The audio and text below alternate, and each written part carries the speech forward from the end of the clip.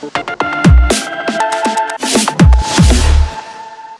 everybody, welcome back to Zach Tech Reviews. On this channel we look at tech, mobile accessories, and gadgets, and I finally decided to join the home automation revolution here, and I picked up a Google Home and a Google Home Mini speaker here.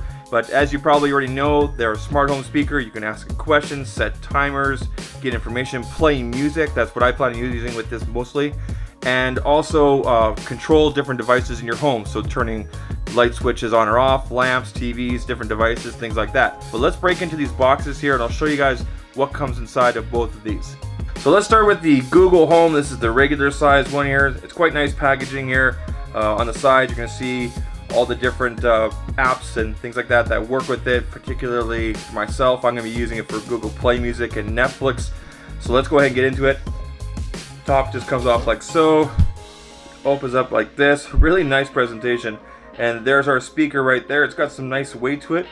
Nice rubberized bottom here. Looks like we've got an input here for our power. And that's it. Really kind of straightforward. It looks quite nice. So put that there. Let's see what else we have inside the box. Lifting this up. Inside we have some instructions here from Google Play, as well as Power Brick, as well as Power Brick right here. So there's Power Brick, and that will all plug in. Looks quite nice. Great packaging job by Google, by the way. And here's the Google Home Mini. Let's go ahead and get into this here. On the bottom here, there's a pull tab. Go ahead and pull that. Let's open this up, and inside our Google Home Mini. So big size difference there. You can look at that. You can see that big size difference here. So this does everything that this does right here, but it's a smaller size. Obviously comes at a better price point.